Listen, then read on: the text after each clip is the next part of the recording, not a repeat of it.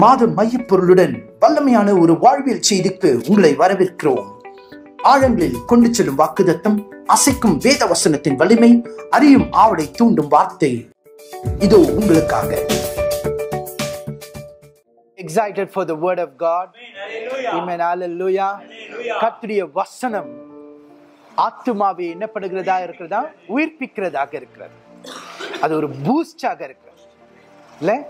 இந்த காலவெளியில கூட உங்களோடு கூட மறுபடியும் நான் தேவ செய்தியை கொண்டு வருவதற்கு ஆண்டவர் இந்த வாய்ப்பை தந்தபடியால் நான் நன்றியோடு ஸ்தோத்திரிக்கிறேன். இங்க இருக்கிறவர்களுக்கும் சரி, ஆன்லைன்ல இந்த செய்தியை கேட்கிறவர்களுக்கும் சரி, இந்த மாதம் இதை வல்லமையின் மாதமாக நாம் பிரகடனப்படுத்தி இருக்கிறோம். ஹல்லேலூயா.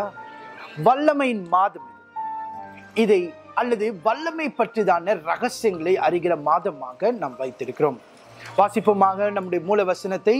ஏசாயாவின் புஸ்தகம் 52ஆம் அதிகாரம் 1ஆம் வசனத்தை நாம் வாசிக்க கேட்போம்.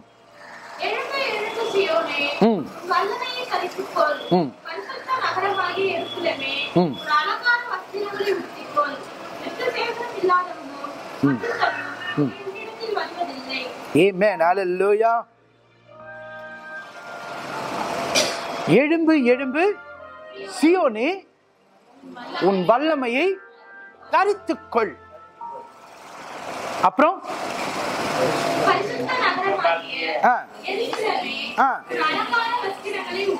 அலங்கார வஸ்திரங்களை உடுத்திக்கொள். அப்புறம்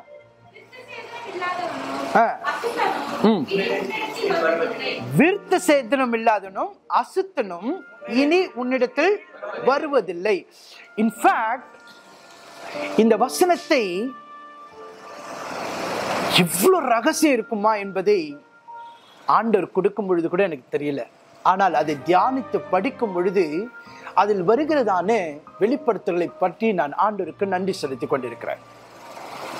என்னை கேட்கிற அருமையான வாலிப தம்பி தங்கச்சிகளே, சகோதர சகோதரிகளே, நீங்கள் பரிசுத்த நகரமாகவும்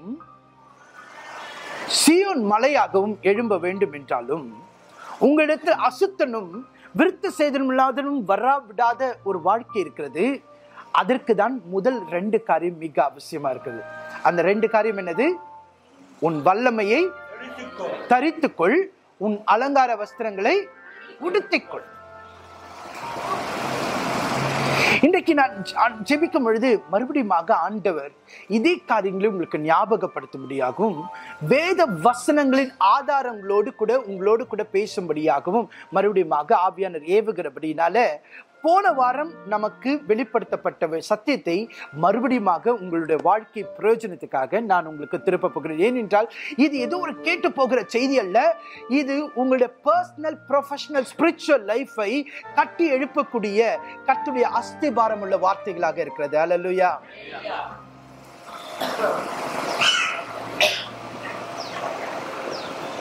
எழும்பு எழும்பு சீயோனே, உன் வல்லமையை தரித்துக்கொள். முதலாவது நான் உங்களுக்கு சொல்ல வேண்டியது, நீங்கள் வல்லமையை எங்கும் போய் தேட வேண்டாம். அந்த வல்லமையை தேவன் உங்களுக்குள்ள முதலாவது வைத்திருக்கிறார். எத்தனை பேர் இதை விசுவாசிக்கிறீங்க? Come on. உங்களை உண்டாக்கும் பொழுதே, உங்களை படைக்கும் பொழுதே, இந்த உலகத்துக்கு அனுப்பும் பொழுதே God knows what it requires for you to fulfill that destiny. நீங்கள் நிறைவேற்ற வேண்டிய அந்த நோக்கத்தினுடைய அவசியம், அதற்கு தேவையான வல்லமை என்ன, தேவையான சக்தி என்ன என்பதை ஆண்டவர் அறிந்தபடினால உங்களை உண்டாக்கும் பொழுதே ஆண்டவர் உங்களுக்குள்ள அடக்கிதான் உங்களை உண்டாக்கி இருக்கிறார். ஹல்லேலூயா. ஆனா நாம என்ன பண்றோம்னா, வல்லமைய நமக்குள்ள தேடாம எங்க தேடுறோம்? அங்க போனா கிடைக்குமா, இங்க போனா கிடைக்குமா, இத போனா கிடைக்குமா. இந்த சரீரத்துக்கு வேணா அப்படி இருக்கலாம். பூஸ்ட் சாப்பிட்டா கொஞ்சம் பூஸ்ட் ஏறும், காம்ப்ளன் சாப்பிட்டா கொஞ்சம் உயரமா வரலாம், என்ஷர் சாப்பிட்டா வாழ்க்கையில ஷுவரா இருக்கலாம் அப்படின்னு பல காரியங்கள் இப்பொழுது போயிட்டு இருக்கு. But you have to understand, ஆண்டவர் தம்முடைய சிருஷ்டிப்பில் இதை வெளிப்படுத்துறாரு. நான் ஏற்கனவே உங்களுக்கு சொல்லிடுறேன், ஒரு பெரிய மரத்தினுடைய விதை இவ்வளவு உண்டுதான் இருக்கு. அந்த விதைக்குள்ளாக எல்லாம் கோடிஃபை பண்ணி வச்சிருக்காரு ஆண்டு. எத்தனை பேரால் அது கிரகிக்க முடிகிறது?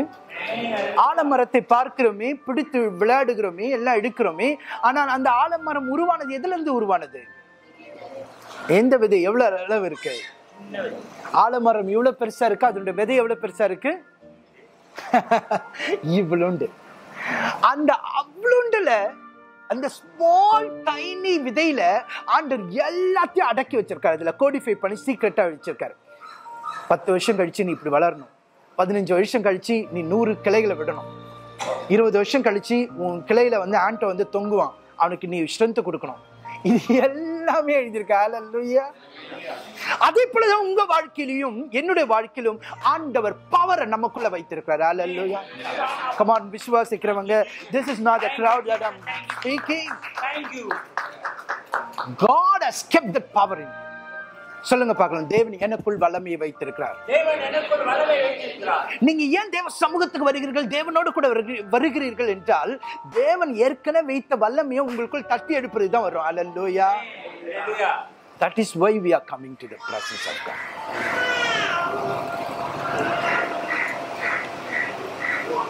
இரண்டாவது, அப்ப இந்த வல்லமையை சிலர், பிரதர் சர்ச்சுக்கு வந்தா நல்லா இருக்கிறேன் பிரதர், வெளியே போனா என்னால இருக்க முடியல பிரதர், வேலைக்கு போனா என்னால வேற மாதிரி மாறிடுறேன், ஸ்கூலுக்கு போனா வேற மாதிரி மாறிடுறேன், காலேஜுக்கு போனா வேற மாதிரி இருக்கேன் அப்படின்ற இருக்கா? ஏன்னா I also had this question. ஏன்னா நம்ம என்ன பண்றோம்னா வல்லமைய நாம் எப்படி நாம் பெற்றுக்கொள்ள வேண்டுமோ அல்லது எப்படி உபயோகிக்க வேண்டுமோ அப்படி உபயோகிக்காம விட்டுட்டோம். இந்த வல்லமையை நீங்க எப்படி பெற்றுக்கொள்ள வேண்டுமா அல்லது எப்படி நீங்க வைத்திருக்க வேண்டுமா? எழும்பு எழும்பு சீயோனே, உன் வல்லமையை என்னது தரித்துக்கொள்ளனா என்னது? இங்க எல்லாருமே நீங்க தரித்து வந்திருக்கீங்க. என்ன தரித்து வந்திருக்கீங்க? இப்ப சொல்லுங்க, என்ன தரித்து வந்திருக்கீங்க? அதையும் நீங்க உங்களை செப்பரேட் பண்ண முடியுமா? இப்போ நீங்க இங்க உட்கார்ந்தாலும் அதே ட்ரெஸ் தான், மேல போனாலும் அதே ட்ரெஸ் தான், கீழே காஃபி கொடுக்க போனாலும் அதே ட்ரெஸ் தான், பாத்ரூம் போனாலும் அதே ட்ரெஸ் தான். மாறுதா ஏதாவது? Come on, am I speaking to the right crowd here? ஏன் உடுத்தி இருக்கிறீங்க? ஏன் வல்லமைய? பிரதர் வீட்டுக்கு போனா எனக்கு மாறிடுது பிரதர், காலேஜுக்கு போனா வேற மாதிரி மாறிடுது, இல்ல இந்த நண்பனை பார்த்தா வேற மாதிரி மாறிடுது, இந்த பிரச்சனை வந்தா வேற மாதிரி மாறிடுது. ஏன்? நீங்க வல்லமைய வெளியில இருந்து ஏதோ ஒரு எக்ஸ்டர்னல் ஃபோர்ஸா பாக்குறீங்க. You are not clothed. நீங்க உடுத்து வைக்க மாட்டுகிறீர்கள். நாம உடுத்து வைக்க பழக மாட்டோம். அதனாலதான் இங்க வசனத்துல ஆண்டவர் ரகசியம் சொல்றார், எழும்பு எழும்பு சீயோனே, உன் வல்லமையை தரித்துக்கொள். காலைல எழுந்த உடனே மாற்றி இன்னொரு போட்டுக்கிறீங்களே, அதை நீங்க நினைச்சாதான் நீங்க கழட்ட முடியும். அது போலதான் வல்லமை இருக்க வேண்டும். உங்க வாழ்க்கையிலும் என் வாழ்க்கையிலும் தேவன் கொடுத்த வல்லமையை தரித்தவர்களாய் நாம் இருக்க வேண்டும். We need to be clothed. We need to be dressed up. நாம் அணிந்திருக்கிறவர்களாக தரித்திருக்கிறவர்களாக இருக்க வேண்டும். ஹல்லேலூயா. அப்போ உங்களிருந்து வந்து அது செப்பரேட்டே பண்ண முடியாது. உங்களிருந்து அது என்ன பண்ண முடியாது? செப்பரேட்டே பண்ண முடியாது.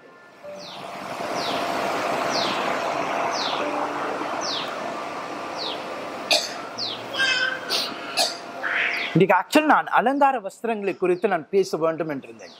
ஆனால் இந்த பவர் என்ற காரியத்தை மறுபடியும் உங்களுக்கு ஆண்டவர் சொல்லுகிற காரியத்தை வசன ஆதாரத்தோடு நான் இன்றைக்கு உங்களுக்கு கோடிட்டு காட்டி நீங்கள் அதை உங்களுடைய வாழ்க்கையில பயிற்சிக்க முடியாக உங்களை உற்சாகப்படுத்துகிறேன்.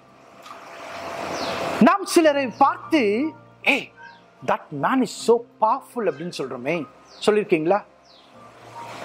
யாரையாவது பார்த்து சொல்லிருக்கீங்களா? He is such a powerful person பா. ஏன் சொல்றீங்க?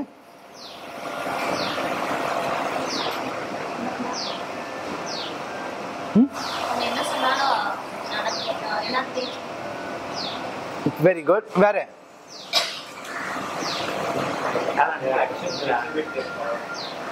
action exhibit the power.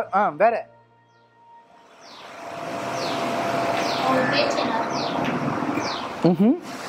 Very good.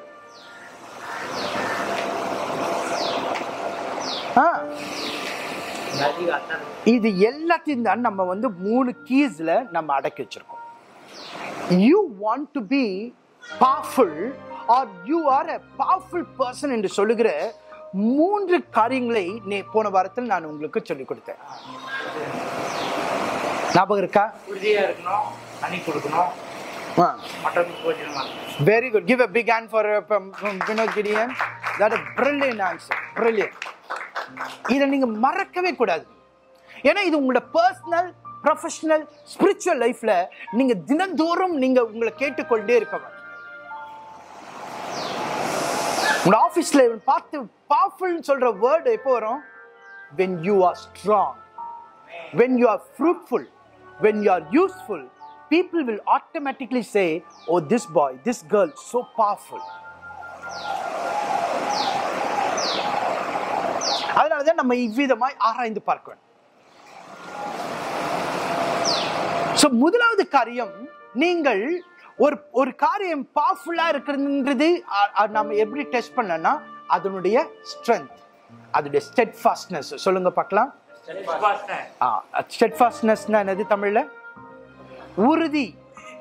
சொல்லுங்க பார்க்கலாம். உறுதியானது. இந்த உறுதியில தேவ பிள்ளைகளாய் அல்லது விசேஷமான நோக்கத்தோடு தெரிந்து கொள்ளப்பட்ட நாம் எப்படி அந்த வல்லமையை நாம் தரித்திருக்கிறோம், இந்த உறுதியை வெளிப்படுத்துகிறோம் என்பதை 3 காரியங்களை பார்க்க போகிறோம். முதலாவது இந்த உறுதியை பற்றி பார்க்கலாம். நாம் வாசிக்கும் பொழுது ரொம்ப ஆச்சரியமா இருந்தது. 1 கொரிந்தியர் 15ஆம் அதிகாரம் 58ஆம் வசனத்தை வாசிங்க. சீக்கிரம் வாசிங்க பார்க்கலாம். 1 கொரிந்தியர் 15ஆம் அதிகாரம் 58ஆம் வசனம். நோட்ஸ் எடுக்கிறோம், சீக்கிரமா எடுத்துக்கொள்ளுங்க. ஆன்லைனுக்கு எனக்கு பிரியமான சகோதரரே, கர்த்தருக்குள் நீங்கள் படுகிற பிரயாசம் விருதாவாய் இராதென்று அறிந்து நீங்கள் உறுதிப்பட்டவர்களாயும் அசையாதவர்களாயும். எப்படிப்பட்டவர்களா இருக்க வேண்டுமா? உறுதிப்பட்டவர்களாயும் அசையாதவர்களாயும் கர்த்தருடைய கிரியையில எப்பொழுதும் என்ன பண்ணுமா? பெருகுகிறவர்களாக இருக்க வேண்டும். ஹல்லேலூயா. சோ நீங்க ஸ்ட்ரெngthா பவர்ஃபுல்லா இருக்கீங்கன்னா இதுதான் அறிகுறி.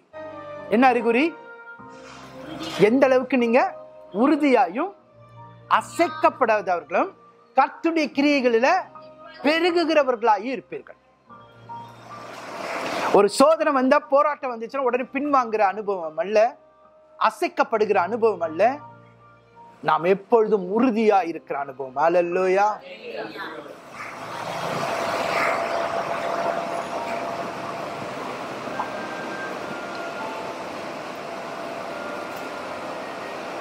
அதனாலதான் இங்க 1 கொரிந்தியர்ல இந்த சபைக்கு எழுதும் மொழி சொல்றாரு. அந்த முந்தின வசனங்களை என்ன வாசிக்கிறோம்? நீங்க படுகிற பிரயாசம், அதான் 58ஆம் வசனம்.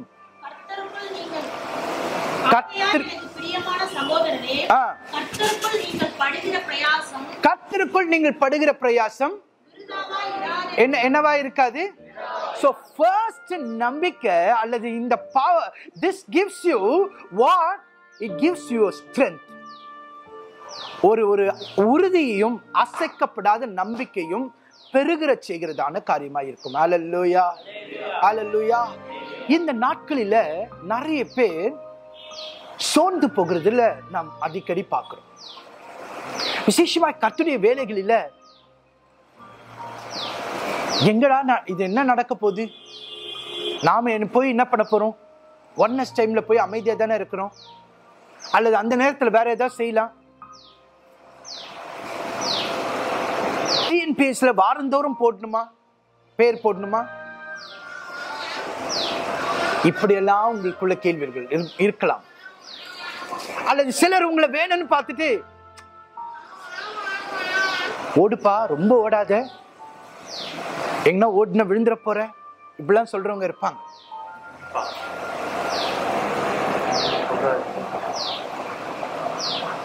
அதன் மத்தியில நீங்க படுகிற பிரயாசம் விருதாவா என்று நீங்கள் விசுவாசிப்பீர்கள் என்றால் நீங்கள் எப்படிப்பட்டவர்களா இருப்பீங்க? உறுதியாயும் அசைக்கப்படாதவர்களாயும் நீங்கள் கர்த்தருடைய விஷயங்களில பெருகுகிறவர்களாய் இருப்பீர்கள். சோ நீங்க உங்களோட வல்லமையை நீங்க அணிந்திருப்பீர்கள் என்றால், உங்களோட வல்லமையை நீங்க பெற்றிருப்பீர்கள் என்றால், உங்களுக்கு ஒரு நம்பிக்கை இருக்கும். ஆண்டவரே, நான் பண்ற ஒரு வேலை கூட, ஒரு பிரயாசம் கூட வீணா போகிறது இல்லை. ஏனென்றால் அவர் வரும்பொழுது கூட வருகிறது. அல்லேலூயா. இயேசு சொன்னார், நான் வரும்பொழுது என்ன கொண்டு வருகிறேன்? வெறுங்கையா வரமாட்டேன். அவனவனுடைய கிரியைகளின்படி அவனவனுக்கு நான் அளிக்கும் பலன் என்னோடு கூட வருகிறதுன்னு சொல்லுகிறார். அல்லேலூயா. அந்த நம்பிக்கையினால நாம் எப்படி இருக்கிறோம்? உறுதியா இருக்கிறோம், அசைக்கப்படுவதற்கா இருக்கிறோம். எப்படி இருக்கிறோம்?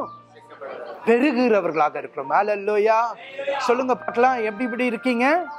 உறுதியாயும் அசைக்கப்படாதவர்களாயும் பெருகுகிறவர்களாக இருக்கும். இதுதான் direct relation to your power. If you are not exhibiting this thing, then you can understand you are not wearing your cloth.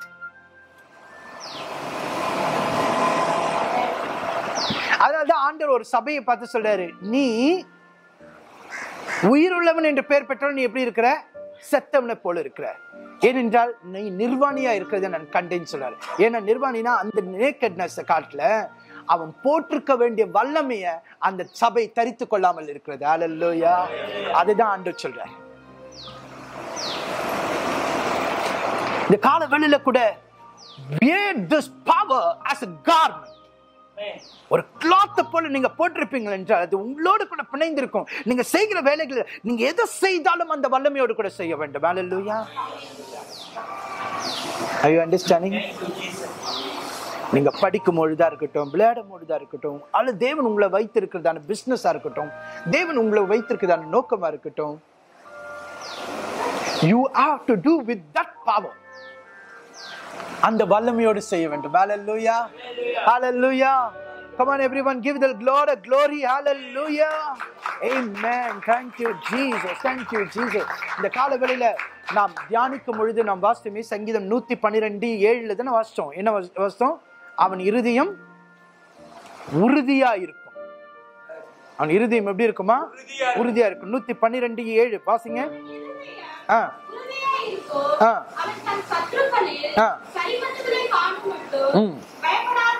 பயப்படாதிருப்பான்.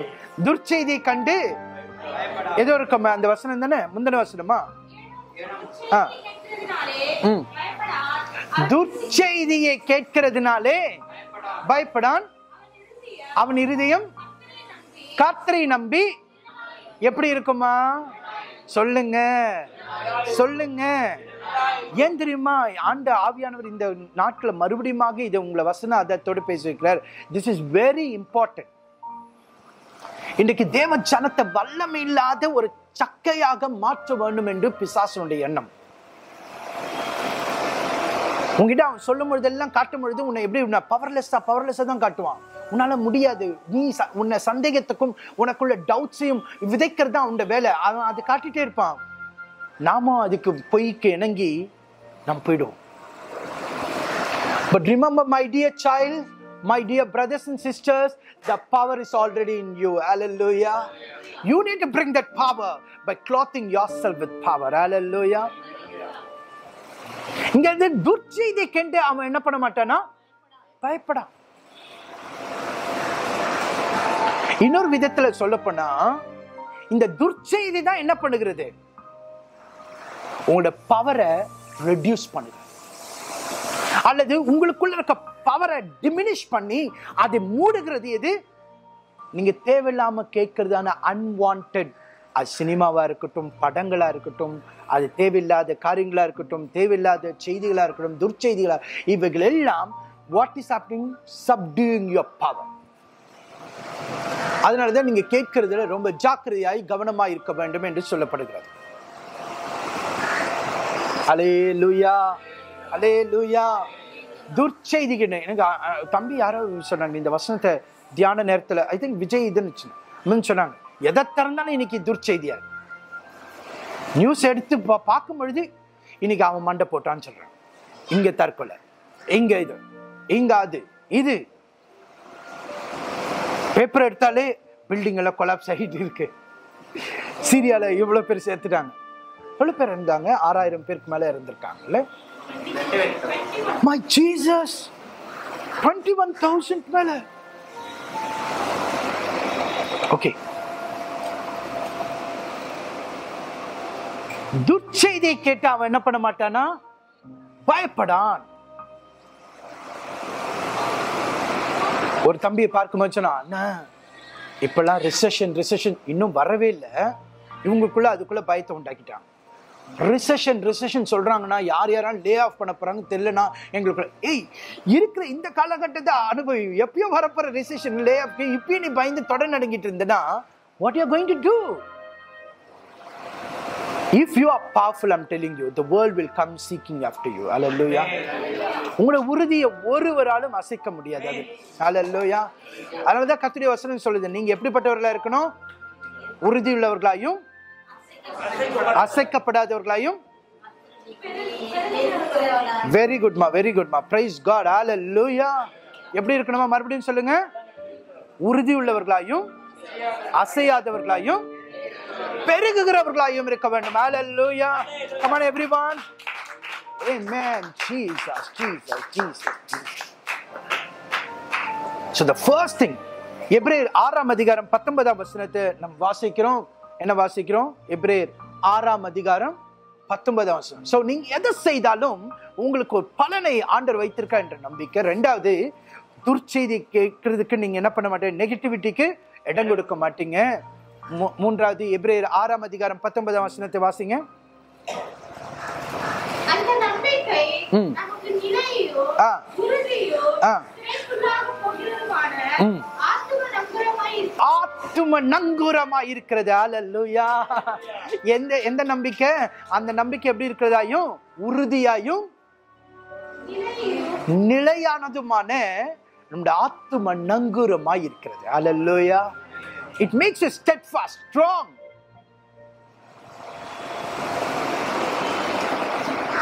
So if you say that I'm a powerful person, it shows how strong you are. அது மூன்று விஷயங்களை நம்ம பார்க்கலாம். முதலாவது, இவங்க strong உறுதித்தன்மையை, இவங்க சத்தியத்துக்கு நிக்கிறாங்களா? உங்களுக்கும் உலகத்துல இருக்கிறவங்களுக்கும் என்ன வித்தியாசம், நமக்கும் மற்றவங்களுக்கு என்ன வித்தியாசம்? முதலாவது, நம்முடைய உறுதி எதுல இருக்குது? சில ஜோக்ல சொல்ல, அடி என்ன அடி அவ்வளவுனா தாங்குவேன். சில இது இருக்கே, எதையும் தாங்கும் இதயம். என்ன அடிச்சாலும் அவன் தாங்குறான்ப்பா அப்படின்னு சொல்லுவாங்க.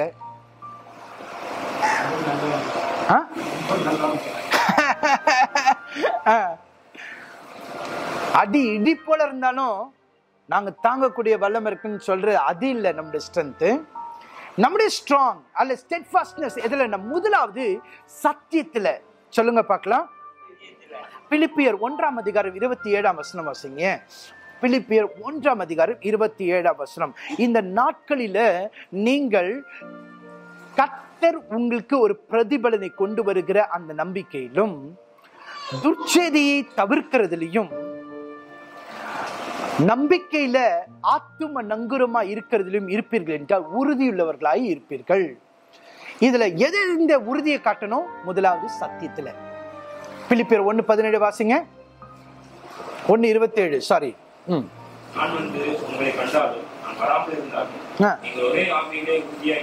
எப்படி எப்படி நிக்கணுமா? ஒரே ஆவியில உறுதியாய் நின்று ஒரே ஆத்துமாவினாலே சுவிசேஷத்தின் நிமித்தம் விசுவாசத்திற்காக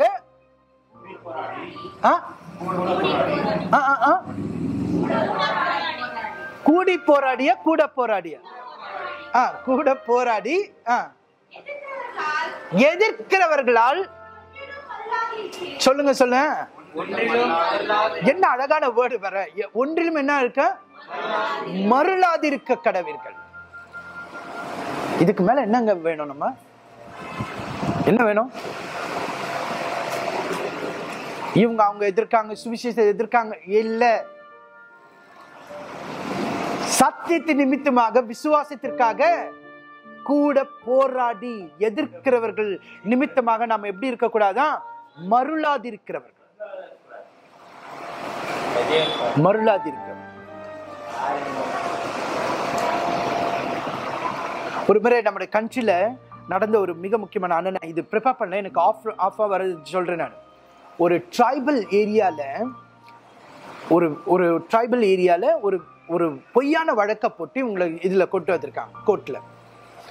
அப்ப அந்த பொய்யான வழக்க அந்த ட்ரைபல் விமென் அவங்கள கூண்டுல நிக்க வைக்கும் பொழுது அவங்க சொன்ன பதில் இந்த ஜட்ஜன் அசைக்க வச்சிருச்சு. அப்ப அவர் சொன்னாராம்,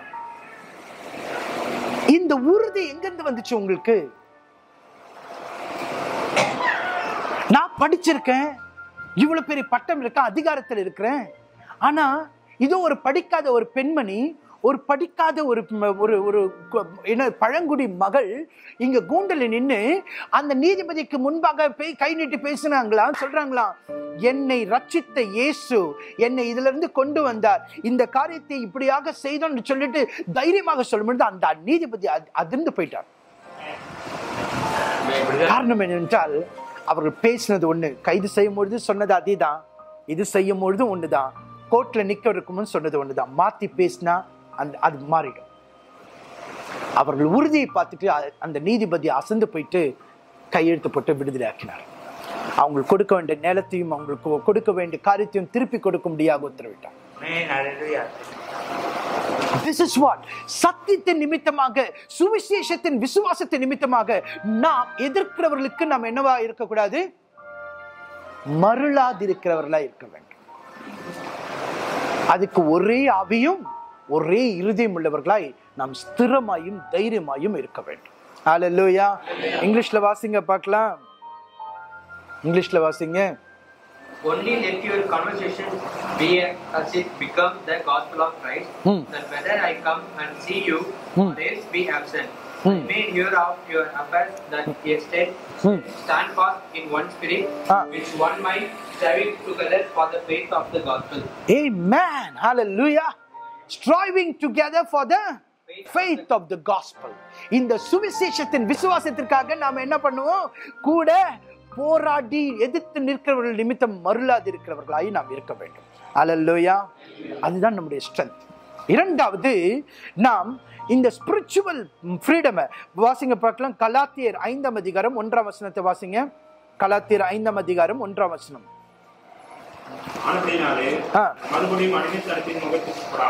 மறுபடியும் நம்ம என்ன பண்ணக்கூடாது? அடிமைத்தனத்தை. ஏன் இதை விளக்கணும்னா நிறைய ஆயிடும்.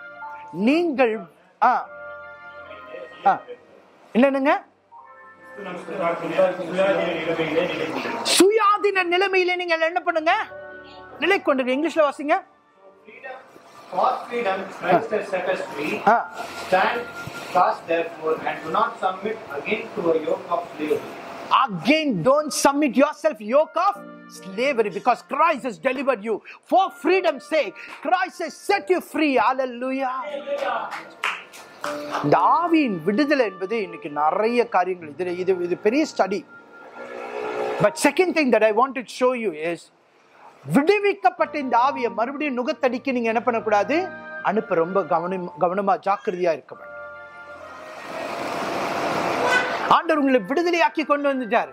இனி பழமைக்கும், இனி நெகட்டிவிட்டிக்கும், மற்றும் உங்களை துன்புறுத்தும் பொழுதும், உங்களை ஏளனமாய் பேசும் பொழுதும், பொய்யாய் தகவல்களை சொல்லும் பொழுதும் அதை நம்பக்கூடாது. நீங்கள் நம்புவது யாரை நம்ப வேண்டும்? உங்களை அழைத்த தேவனை நம்ப வேண்டும். ஹல்லேலூயா. உங்களை விடுதலையாக்கின தேவனை நம்ப வேண்டும். ஹல்லேலூயா. உங்கள் ஆவியை விடுதலையாக்கினவரை நம்ப வேண்டும். ஹல்லேலூயா. ஆமென். ஹல்லேலூயா. That is what shows our strength, our steadfastness, உறுதி, the freedom in our spirit. மூன்றாவது, பரிசுத்தத்துக்காக. லேவியராகமம் 20ஆம் அதிகாரம் 26ஆம் வசனத்தை நீங்க வாசிக்கும் பொழுது, நான் பரிசுத்தரா இருக்கிறது போல நீங்களும் பரிசுத்தரா இருக்க வேண்டும் என்று உங்களை கேட்டுக்கொள்ள. அதிலிருந்து தான் உங்களை என்ன பண்ண?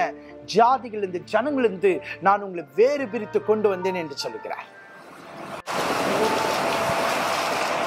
நீங்க ஆபீஸ்ல கூட நீங்க எந்த அளவுக்கு ஸ்ட்ராங்கா இருக்கீங்களோ, அல்லது நீங்க எந்த அளவுக்கு அசையாம நீங்க ஸ்ட்ராங்கான ஒரு காரியத்தில் இருக்கீங்களோ, that shows you are powerful. Hallelujah.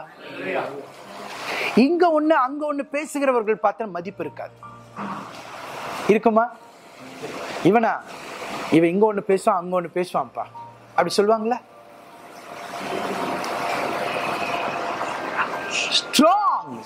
Strength, steadfastness is you will show a consistency. இரண்டாவது fruitfulness. வாசிங்க பார்க்கலாம். மத்தேயு 7ஆம் அதிகாரம் 16ஆம் வசனத்தை வாசிங்க பார்க்கலாம் சீக்கிரமா. மத்தேயு 7ஆம் அதிகாரம் 16ஆம் வசனத்தை சீக்கிரம் வாசிங்க. இன்றைக்கு நான் ஏற்கனவே சொன்னவனமாய் எல்லா பிரின்சிபலுக்கும் வசன ஆதாரத்தும். இது ஏதோ ஒரு மேனேஜ்மெண்ட் ஸ்டடி கிடையாது. கர்த்தருடைய வசனங்களிலிருந்து உங்களுக்கு கொண்டு வருகிறதான விளையேற பெற்ற வார்த்தைகள். இந்த வார்த்தைகளை நீங்க எடுத்துக்கொண்டு உங்களோட பர்சனல், ப்ரொஃபஷனல், ஸ்பிரிச்சுவல் லைஃப்ல நீங்க பயன்படுத்தணும். 7ஆம் அதிகாரம் 16ஆம் வசனத்தை வாசிங்க. அவர்களுடைய கனிகளினாலே அவர்களை என்ன பண்ணுவீங்க? அறிவீர்கள். இயேசு கிறிஸ்து அழகா சொல்றாரு, இந்த மரத்துல போய் இந்த கனியை பாப்பியா கேக்குறாரா? வாசிங்க.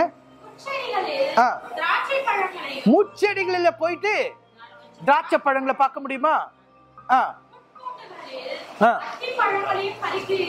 அத்தி பழத்தை போய் அங்க பறிக்க முடியுமா? இயேசு கிறிஸ்து என்ன அழகா சொல்றாரு. அவர்களுடைய கனி, நல்ல மரம் என்ன கொடுக்கும்? நல்ல கனிகளை கொடுக்கும். இன்னொன்னு நல்ல கவனிங்க, மரம் கனியை கொடுக்கிறது. நாம எதை தேடி போறோம்? மரத்தில் இருக்க கனியை தேடி போறோம். சும்மா இருக்க மரத்தை தேடி போவோமா? கனி கொடுக்கிற மரத்தை தேடி போவோம். உங்க வாழ்க்கையில நீங்க கனி கொடுக்கிறவர்களா இருப்பீங்களா? யூ ஆர் பவர்ஃபுல் அர்த்தம். People will come in search of it. ஹalleluya. இந்த வாரத்தில் நான் வாலாஜாபாத் போயிருக்கும்போது அப்ப அந்த தம்பி, நான் அங்க உடம்பு சரியில்லாம இருக்கும்போது நட்ட மரத்துல இருந்து காய்ச்ச கொய்யாவை போயிட்டு பறிச்சுட்டு வந்து மாமா சாப்பிடுங்க அப்படின்னு சொல்லிட்டு பார்த்தா அவ்வளோ டேஸ்டா இருந்தது. அவ்வளோ ஏன்னா சந்தோஷம். ஏன்னா நம்ம வச்ச மரத்துல இருந்து ஒரு கனி வந்துருச்சே, அது ஒரு சந்தோஷம். மரத்தை வச்சவன் கண்ணி ஊத்துவான், ஆனா அதை காட்டிலும் உங்களுக்குள்ள கனிய வந்தா அவன் ரொம்ப மகிழ்வான். ஹalleluya. Amen. Hallelujah. God is seeking you to bring forth, and the world is also seeking the fruits to you. Hallelujah. So if you say you are powerful, it depends upon what fruit you are bringing up. Hallelujah. பக்கத்துல பார்த்து சொல்லுங்க, என்ன பழத்தை கொண்டு வரேன்னு கேளுங்களேன். கடையில வாங்குற பழத்தை இல்ல, உங்க வாழ்க்கையில இருந்து என்ன கனிகள் வெளியே வருகிறது. ஆமென். ஹalleluya. என்ன பழங்களை கொண்டு வரு, என்ன கனிகளை கொண்டு. இந்த உலகம் அதை எதிர்பார்த்து கொண்டு இருக்கு. நல்ல கனிகளை கொண்டு உங்களை தேடி தேடி ஆட்கள் வருவாங்க. Then you are powerful. Hallelujah. அப்ப நீ லே ஆஃப் கொண்டு பயப்பட வேண்டாம், துர்ச்செய்தியை கண்டோம் நீ கலங்க வேண்டாம். ஏன்னா நீங்க எதுல சார்ந்திருக்கீங்க? உங்க கனிகளை சார்ந்திருக்கீங்க. You know your fruits. Hallelujah. You know your fruits. Fruit இருக்குன்னா மக்கள் தேடி தான் வந்தாங்க. Hallelujah. There is no. மூன்றாவது, நான் நிறைய பேச வேண்டியது இருக்கு. ஏன்னா ஓசியாவின் புத்தகம் 14ஆம் அதிகாரம் 7-8 வசனங்களை வீட்டுக்கு போய் வாசித்து பாருங்க. ஏன்னா தீர்க்கதரிசியை கொண்டு ஆண்டவர் என்ன அழகா பேசுறாரு தெரியுமா? நீங்க திராட்சை கொடியை போல பலர்ந்திருக்க வேண்டும், நான் பச்சையான ஒலிவ மரத்தை போல இருப்பேன்னு சொல்றாரு. Hallelujah. Shows how fresh and fruitful you are. மூன்றாவது, நீங்கள் என்னவா இருக்க வேண்டும்? பிரயோஜனம் உள்ளவர்களா இருக்கும், பயனுள்ளவர்களா இருக்கும். வீட்டுல பயனுள்ளது தானே வச்சிருப்பீங்க, பயன் இல்லாதது ஏதாவது வச்சிருப்பீங்களா? பயன் இல்லாதது உடனே என்ன பண்ணுவீங்க? அவ்வளவுதான், உபயோகம் இல்லை. ஒரு ஷேவிங் பிளேடு ஷேவ் பண்றோம், 4 முறை ஷேவ் பண்ண பிறகு திருப்பி கருகருக்குறது, உடனே என்ன பண்ணுவீங்க? அது வேஸ்டா தூக்கி போடுறோம். வால் கிளாக்ல இருக்க இது நின்று போச்சுன்னா எதை தூக்கி போடுறீங்க? வால் கிளாக்கே தூக்கி போட்டுறீங்களா? அது காரணமான பேட்டரிய என்ன பண்றீங்க? தூக்கி போடுறீங்க. ஏன்னா அதுக்கு யூஸ் இல்லை. எப்போ வால் கிளாக்கை தூக்கி போடுவீங்க? அதுல இருக்க முள்ளு உடஞ்சிச்சுன்னா தூக்கி போட வேண்டியது. நீங்க பிரயோஜனமா இருந்தீங்கன்னா உங்களை யாரும் தூக்கி போடவே மாட்டாங்க. பயப்படுவீங்களா? இப்போ லே ஆஃப் கண்டு, உலகத்தினுடைய வளங்களை கண்டு பயப்படுவீங்களா?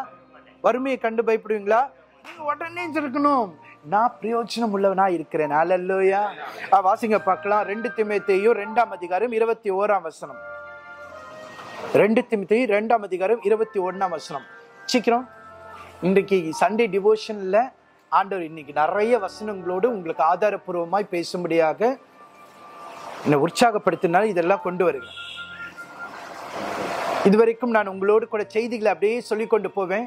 இன்றைக்கு வசன ஆதாரத்தோடு உங்களுக்கு காட்ட ஆண்டவர் உதவி செய்கிறார். அல்லேலூயா. என்ன பண்ணப்பட்டதும் பரிசுத்தமாக்கப்பட்டதும் எஜமானுக்கு உபயோகமானதும் எந்த நற்கிரியைக்கும் ஆயத்தமாக்கப்பட்டதுமான கனத்துக்குரிய. இந்த வசனத்தை கிடியன்ஸ் அல்லது நம்முடைய ஃபேமிலியில படிச்ச மாதிரி வேற எங்கேயும் படிச்சிருக்க மாட்டாங்கன்னு நினைக்கிறேன். அல்லேலூயா. ஞாபகம் இருக்கா உங்களுக்கு எல்லாருக்கும்?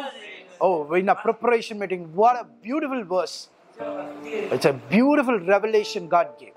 Life transforming revelation. அதனாலதான் இவைகளிலிருந்து ஒருத்தன் சுத்திகரிக்கணும். அவன் எப்படிப்பட்டதோ பரிசுத்தமாக்கப்பட்டது எஜமானுக்கு பிரயோஜனமானதும் எந்த நற்கிரியைக்கும். சொல்லுங்க பார்க்கலாம். பக்கத்துல பார்த்தா how useful you are கேளுங்க. எந்த அளவுக்கு பிரயோஜனமா இருக்கீங்க? சபைக்கு, வீட்டுக்கு, நாட்டுக்கு, சொசைட்டிக்கு, உன்னை சார்ந்திருக்கிறவர்களுக்கு நீங்கள் எப்படி பிரயோஜனம் உள்ளவர்களா இருக்கிறீர்கள் என்பது அதை பொறுத்துதான் நீங்க பவர்ஃபுல்லா இல்லையான்னு தீர்மானிக்கிறது. Hallelujah. Come on, are you there with me? Amen. Come on, celebrate the word of God. Amen. Hallelujah. Hallelujah. இதெல்லாம் நிறைய காரியங்களை சொல்லிட்டே இருக்கலாம். But take this thing. 3 காரியங்கள் நீங்க பவர்ஃபுல்லா இல்லையா என்று டிட்டர்மின் பண்ற 3 காரியம் என்னென்ன? ஃபர்ஸ்ட்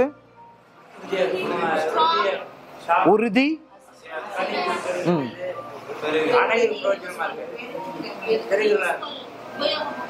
ஓகே, 3 காரியங்கள் ஃபர்ஸ்ட் சொல்லுங்க, அப்புறம் இதை படிக்கலாம். நீங்க உறுதி, உங்களுடைய உறுதி தன்மையை அதுதான் உங்களை பவர்ஃபுல்லா காட்டுகிறது. கரெக்டா? இந்த பவரை நம்ம இப்படி எல்லாம் தூக்கி காட்டுறது உனக்கு அப்படி இல்லது. இந்த பவர் எப்படி காட்டுறது? How strong I am, how steadfast I am in my goal, in my purpose, in my calling.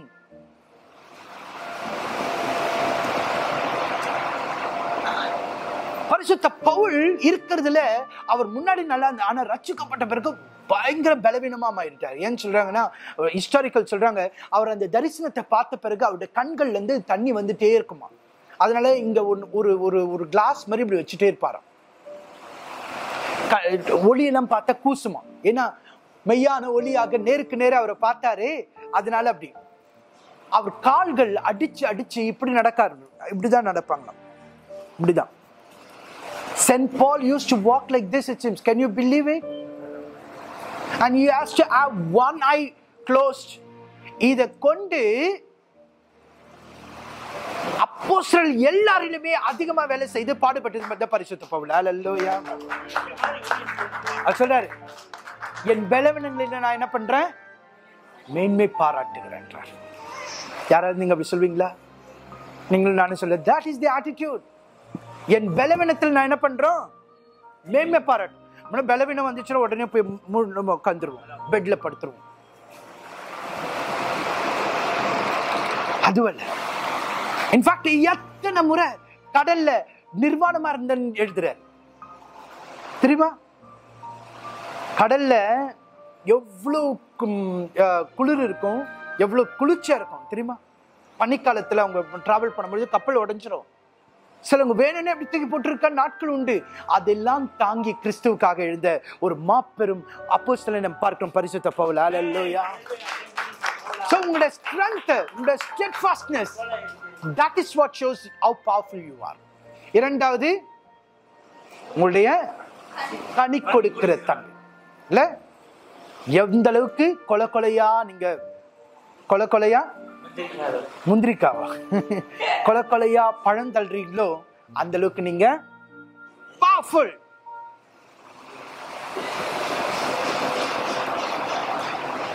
எத்தனை வருஷம் என்பது முக்கியம் இல்ல, எத்தனை வருஷத்துக்குள்ள நீங்க எவ்வளவு கனிகளை கொடுக்கறீங்க அதான் முக்கியம். ஹல்லேலூயா.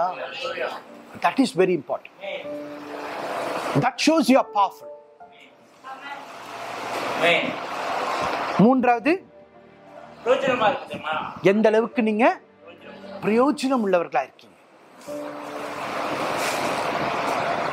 That shows how powerful you are. இப்ப இந்த பவரை பெற்றுக்கொள்ளுகிறதுக்கு 3 காரியத்தை நான் போன வாரம் சுருக்கமா சொல்லி முடிச்சேன். அதுக்கும் நம்ம வசன ஆதாரத்தை பார்த்து நாம் முடிக்க போகிறோம்.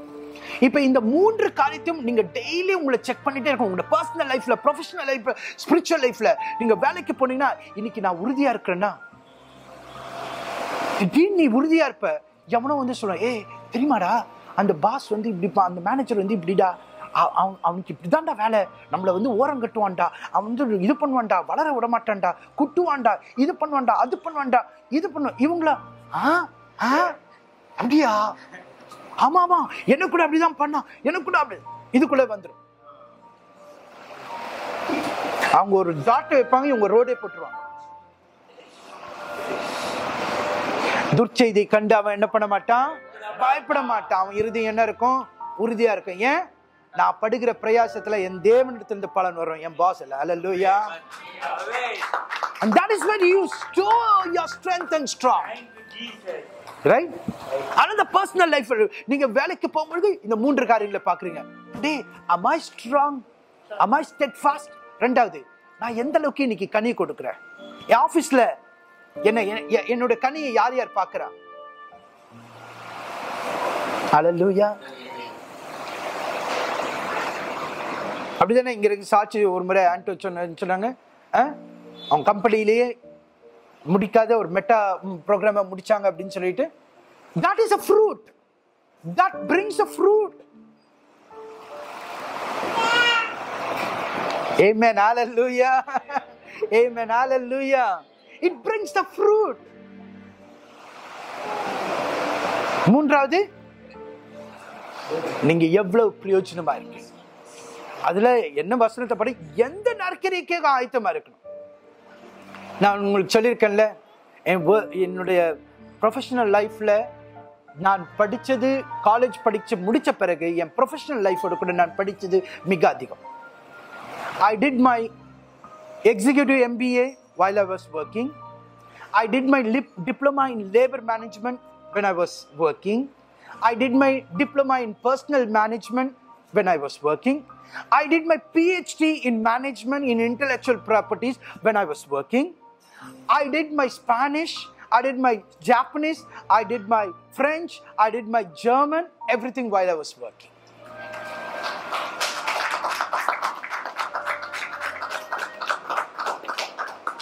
எப்படி முடியும்னு நினைக்கிறீங்களா? அப்ப இந்த பிசாசு இல்ல, உங்களுக்கு இல்ல, இது இருக்கு, அவ்வளவுதான். இப்ப நீங்க இதை இப்படி இப்படி இப்படி இப்படி இப்படி இப்படி இப்படி இப்படி இப்படி இப்படி கொஞ்ச நேரம் கிடைக்குதா வேலையில, இப்பெல்லாம் வேலையில அதுக்குள்ள இன்னைக்கு இப்படிதான் இருக்காங்க. ஏதோ கிறுக்கங்க போடுறத கூட இவங்க பார்த்துட்டு இவங்க சிரிக்கிறதுலயும் இவங்களுடைய அட்டென்ஷன் எல்லாம் எங்க போகுது, எங்க போகுது. So for me, காலத்தை பிரயோஜனப்படுத்திக் கொள்ள வேண்டும். வேலை செய்தால், அதனால வேலையில ஓபி அடிச்சதும் கிடையாது. இது எல்லாமே பாதி நான் ஸ்பான்சர்ஷிப்ல படிச்சது. ஒரு முறை என்னோட பழைய ஆஃபீஸ்ல நான் உட்காந்துட்டு என்னோட டெஸ்க்டாப்ல ரிசர்ச் மார்னிங் என்னோட அலோகேஷன் முடிச்சுட்டு நான் ஒர்க் பண்ணிட்டு இருக்கேன். அப்புறம் என்னோட எம்டி வராங்க. அப்போ என் டெஸ்க் வழியே தான் அவங்க பாஸ் பண்ணி, நான் வந்து பார்த்துட்டு good morning ma'am, how you, how was a German ட்ரிப்னு கேட்டேன். அவங்களுக்கு ரொம்ப சந்தோஷம். யாருமே அப்படி கேட்க மாட்டாங்க, இன்னும் விசாரிக்கிறதுல அப்படின்னு. She was very happy. அவங்க சொன்னாங்க, nobody else asked me like that. It was very nice. Thank you so much, Alfred அப்படின்னு சொல்லிட்டு 11 மணிக்கு எனக்கு கால் வருது. அவங்க எக்ஸிக்யூட்டிவ் செக்ரட்டரி வந்து எனக்கு கூப்பிட்றாங்க, உள்ள வர சொல்லுவாங்க, உங்களை கூப்பிட்றாங்க. நான் உள்ள போன உடனே அவங்க பல காரியங்களை ஜெர்மன்ல அவங்க பார்த்தது பார்த்தாங்க. அப்போ கேட்டாங்க, Alfred, I have an idea. Do you like to study German அப்படின்னு கேட்டாங்க. அவ்வளவுதான். உங்களோட பதில பொறுத்து அடுத்த கேள்வி இருக்கு. ஐயோ மேம், எனக்கு வேலை ப்ரெஷரா இருக்கு மேம், இதுலயே 10 மணி நேரம் உட்கார்ந்துட்டு இருக்கேன் மேம், எப்படி மேம் படிப்பேன்? எனக்கு ஷிஃப்ட் டைமிங் கொடுப்பாங்களா? இது நிமித்தமா எனக்கு உயர்வு கொடுப்பீங்களா? இது நிமித்தமா எனக்கு சேலரிய கொஞ்சம் ஹைக் பண்ணி கொடுப்பீங்களா? இன்னைக்கு இருக்கிற வாலிபர்களுடைய கேள்வி எதுவா இருக்கும்.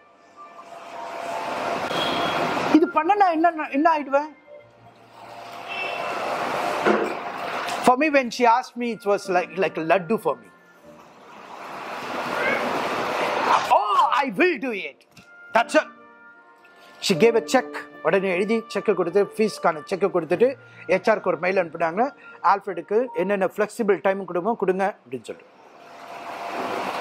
I finished my work. I used to go and come and finish my work.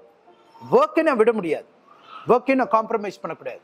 At the same time, I don't want to waste my time. I want to be useful. Hallelujah. Hallelujah. Hallelujah. That shows you're powerful. Hallelujah. அதனால தான் பாருங்க 2005ல அவங்க முதல் முறையாக அந்த company சார்பில் first employer they sent me to Germany and Holland. Why? You were using it properly. You were useful. And that is what we need to do. இந்த மூன்று காரியத்தை உங்க பர்சனல், ப்ரொஃபஷனல், ஸ்பிரிச்சுவல் லைஃப்ல தினந்தோறும் கேட்டுக்கொண்டே இருங்க. நீங்க எந்த அளவுக்கு ஸ்ட்ராங்கா இருக்கீங்க, எந்த அளவுக்கு கனி கொடுக்கிறவர்களா இருக்கீங்க, எந்த அளவுக்கு பிரயோஜனமுள்ளவர்களா இருக்கீங்க. மனைவி புருஷன் கிட்ட கேட்கலாம், புருஷன் மனைவி கிட்ட கேட்கலாம், பெற்றோர் பிள்ளைங்க கிட்ட கேட்கலாம், பிள்ளைங்க பெற்றோர் கிட்ட போய் கேட்காதீங்க, அது அவங்க பார்த்துப்பாங்க.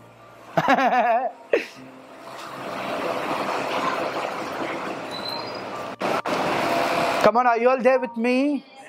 இந்த மூன்று காரியத்தையும் எனக்கு செக் வைப்பேன் அப்படின்னு சொல்றவங்க, எனக்கு நானே அப்படின்னு செக் வைப்பேன்னு சொல்றவங்க, come on, give a big hand. Come on everybody.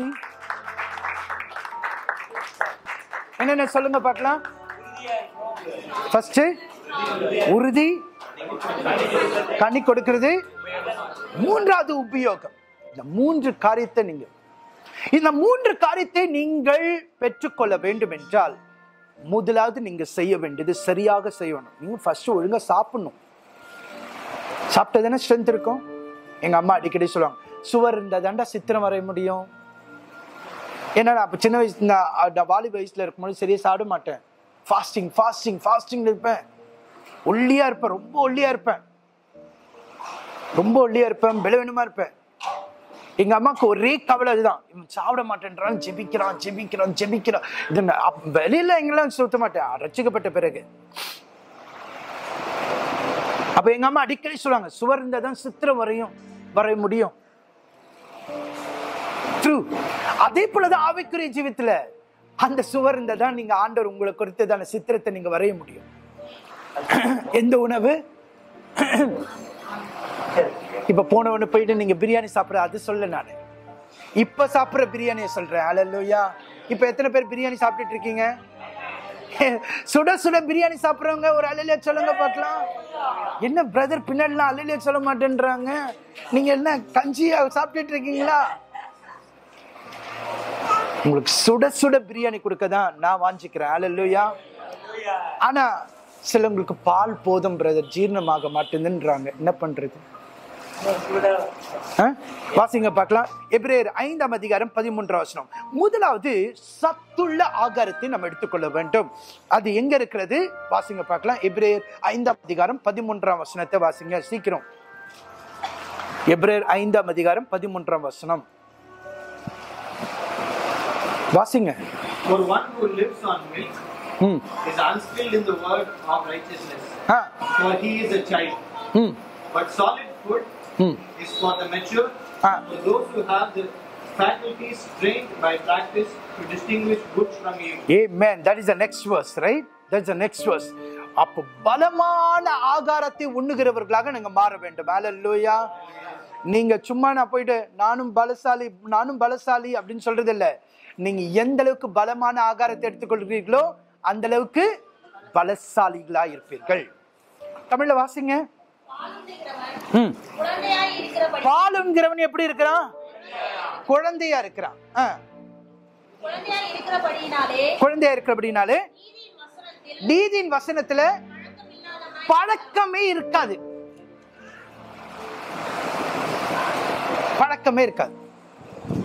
நீங்களே என்ன சாப்பிடுறீங்க இப்போ?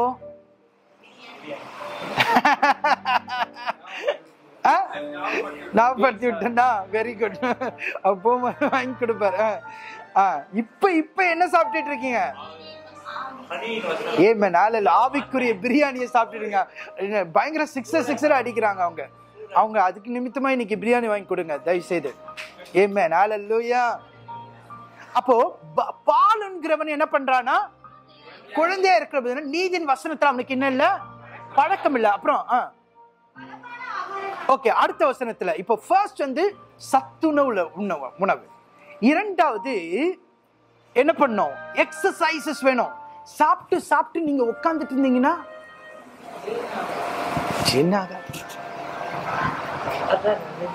நீங்க சாப்பிட்டதுக்கு ஏற்ற உங்களுக்கு என்ன பண்ணணும்? வேலை செய்யணும், எக்ஸசைஸ் பண்ணணும், அபியாசிக்கணும். நீங்க கேட்கிற வசனத்தை, படிக்கிற வசனத்தை நீங்க என்ன பண்ணணும்? பிராக்டிஸ் பண்ணுகிறவர்களாக இருக்க வேண்டும். வாசிங்க பார்க்கலாம் அடுத்த வசனத்தை. எப்படி? பலமான ஆகாரமானது என்னதுனாலே சொல்லுங்க. சில நேரத்துல ஆண்டவர் உங்க வாழ்க்கையில சோதனைகளும் பரீட்சைகளும் அனுபவிக்கிறது எதுக்காக? பயிற்சிக்கிறது. ஒரு முறை பில்லிகிராம் அவங்க அம்மாவுக்கு போன் பண்ணி சொல்றாங்க, காலேஜ்ல இருக்கும் பொழுது 2 வாரமா அம்மா என்னால் ஜெபிக்க முடியல, என்னால ஒண்ணுமே பண்ண, I don't feel like God is with me, எனக்கு காடோட ஃபீலிங்கே வரல. அவங்க அம்மா சொன்னாங்க, மகனே நீ பல ஆண்டுக்கு முன்னாடி இயேசுவை சொந்த ரட்சகராக ஏற்றுக்கொண்ட, அதுல இருந்து ஆண்டவர் மாற மாட்டார். இப்போ நீ ஃபீல் பண்ணாத நேரம் தான் ஆண்டவர் உன்னை அதிகமாய் தன்னிடத்துல க்ளோஸா வைத்திருக்கிற நேரம். காரணம் என்னவென்றா அவர் உன்னுடைய ஸ்ட்ரென்த்தை அவர் பார்க்கிற நேரம் இது. நீ உன்னோட விசுவாசத்துல இப்பொழுது எப்படி இருக்கிற என்பதை பார்க்கிற நேரம் இது. ஏன்னா இப்ப அவர் உன்னை க்ளோஸா வச்சிருக்காரு. நீ குழந்தையா இருக்கும் பொழுது உன் கைப்பிடிச்சு கொண்டிருந்தார், நீ ஃபீல் பண்ணிட்டு இருந்த. இப்ப நீ வளர்ந்துட்ட உடனே ஆண்டவரை நீயே உணரத்தக்கதாக ஆண்டவர் உனக்கு ஒரு தருணத்தை கொடுக்கிறார். ஹல்லேலூயா, ஹல்லேலூயா. The time that you feel like that is the most closest time with God ன்னு சொல்லிட்டு அவங்க அம்மா சொல்லி அனுப்புனாங்களாம். அப்புறம் அவர் வேத வசனத்தை வாசிக்கும் பொழுது how true என்பதை கண்டுபிடித்தார். அப்ப பயிற்சினால நன்மை தீமை என்னது என்று பகுத்தறியத்தக்கதாக பலமான ஆகாரம். வாசிங்க அந்த வசனத்தை மறுபடியும்.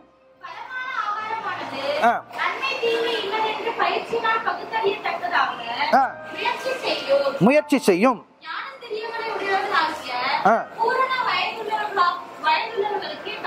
பூரண வயதுள்ளவர்களுக்கு என்ன தகுமா?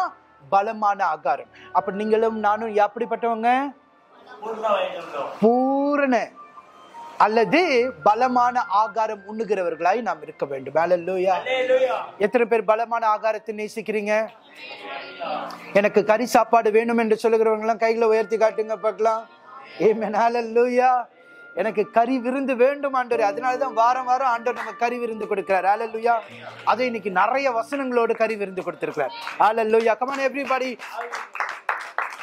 Amen. Thank you Jesus. Thank you Jesus. Thank you Jesus. கடைசியான எக்ஸசைஸ், நீங்கள் உங்களை இன்ஃப்ளூயன்ஸ் பண்ற அந்த இன்ஸ்பைரிங் மோமெண்ட்ஸ்க்கு நீங்க காத்திருக்க வேண்டும். அது எப்படி பெற்றுக்கொள்ளலாம்? வாசிங்க ஏசாயாவின் புத்தகம் 40ஆம் அதிகாரம் 31ஆம் வசனம். ஏசாயா 40ஆம் அதிகாரம் 31ஆம் வசனம் வாசிங்க. கர்த்தருக்கு காத்திருக்கிறவர்கள்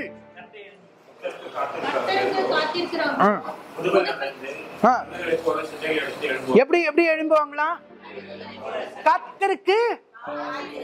நேத்து என்ன நடக்குது? நமக்கு ஒன்னஸ் டைம் நடக்குது. எத்தனை பேர் வந்தோம்? நாம எங்க காத்திருக்கிறோம்? காத்திருக்கிற நேரத்துல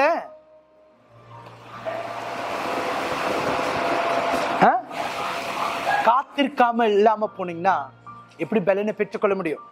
கர்த்தருக்கு காத்திருக்கிறவர்கள் என்ன அடைவாங்க? புது பலன். புது பலன். புது பலன். சொல்லுங்க பார்க்கலாம். என்ன பெற்றுக்கொள்வீங்க? புது பலன். சொல்லுங்க. நீங்க தேவ சமூகத்துக்கு வரும்பொழுது என்ன பெற்றுக்கொள்றீங்க?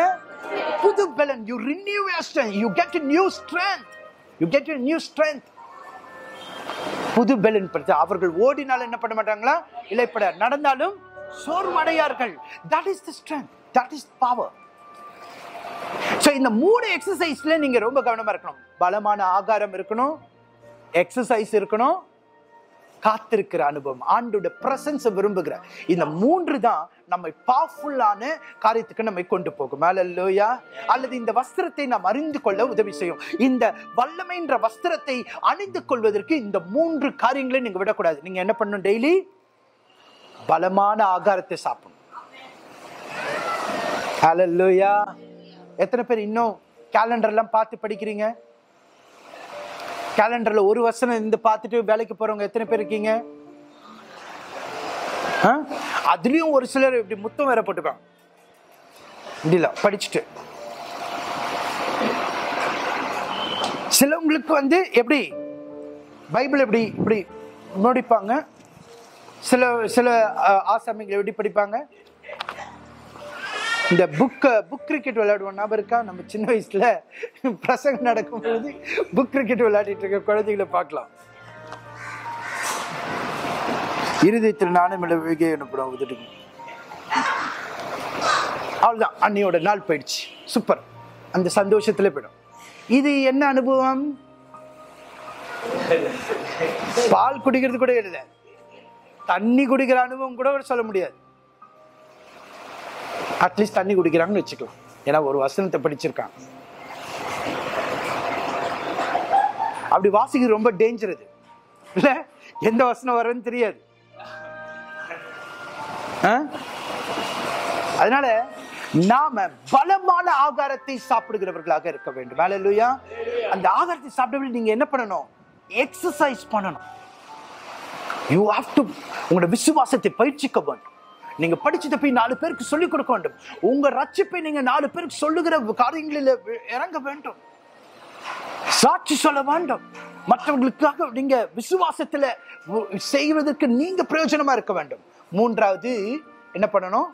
நீங்கள் தேவனுடைய சமூகத்துல காத்திருக்கிறவர்களா இருக்க வேண்டும். அல்லேலூயா, அல்லேலூயா. இந்த நாள்ல கூட நாம் அடுத்த வாரத்துல உங்களுக்கு கொடுக்கப்படுகிறதான 2வது பகுதி என்னது? அலங்கார வஸ்திரங்களை உடுத்திக் கொள்ளுங்கள். அதை குறித்து நான் பேச போகிறேன். இன்றைக்கு வல்லமையை தரித்துக் கொள்ளுகிற காரியத்தை குறித்து நான் பேசுகிறேன். 3 காரியங்கள்.